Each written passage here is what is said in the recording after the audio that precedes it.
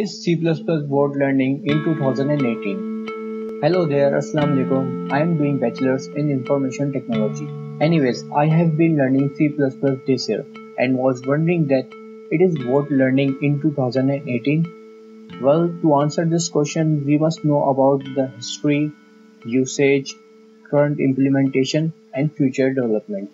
Let's start with the brief history. In 1985, 32 years ago, Bjarne Stroustrup released the C++ programming language. Back then, it was the only easiest object-oriented and low-level programming language with high speed. It became popular very fast because of its human-readable form and easy for learning. The last stable release was on 2014, named as C++14. C++ is a highly portable language, which means it can support multiple platforms and multi-device. C++ is object-oriented. It is very powerful. It can support wide range of applications from GUI applications to 3D graphics. Now let's talk about its usage. C++ is in business. It is mostly used for the operating systems like Windows, Unix, Symbian, Apple OS X. Adobe system also uses it in most of the programs like Photoshop, Premiere Pro, etc. Even some big games of Android which required high intense graphics are made using C++ because it is faster than Java.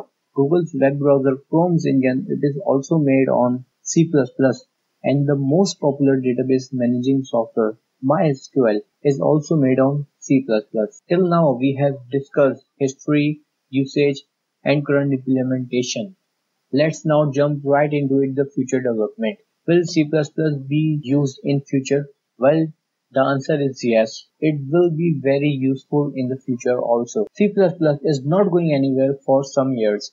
It is the second most used programming languages. Universities like Harvard and MIT are using C++ as their primary programming language. If you are a student or professional software developer and you are thinking to learn C++, you should not hesitate learning it. Because C++ programmers are highly paid and their salaries are the highest among all the programming languages, more than C# and even more than Java developers. C++ programmers are less in number than the other programming languages, which increases its value because there is less competition. Even though it is very useful, the programming languages that are made using C++ are Java, Python, PHP, Perl, C#, and much more.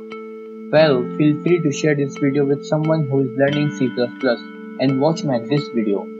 And thanks for watching. Catch you guys in the next one. Farewell.